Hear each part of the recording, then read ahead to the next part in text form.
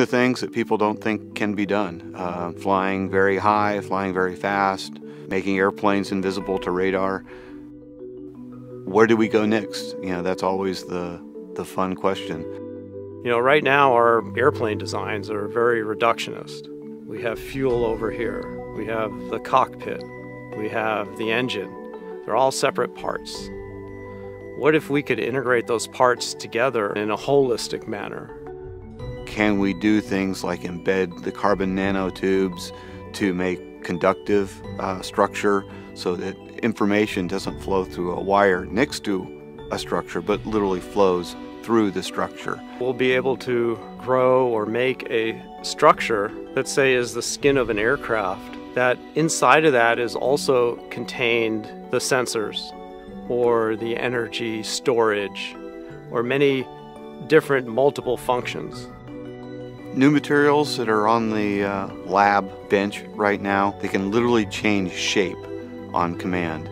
They can become almost a muscular material. We could have an airplane that optimizes its shape for the different flight conditions it's in.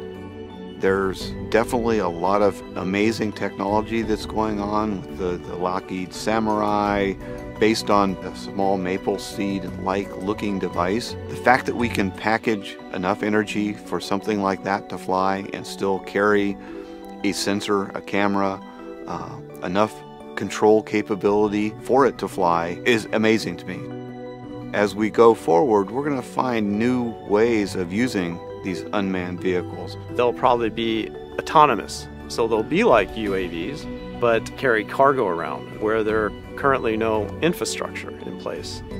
We may have small swarms of small vehicles interacting with a larger vehicle that basically combines the information from that swarm. So maybe one vehicle flies a small distance and another vehicle learns from it and knows which way to fly.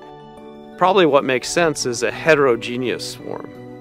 One where not every element of the swarm is the same. Some elements of the swarm carrying sensors, some carrying other types of electronics. So it's an adaptable system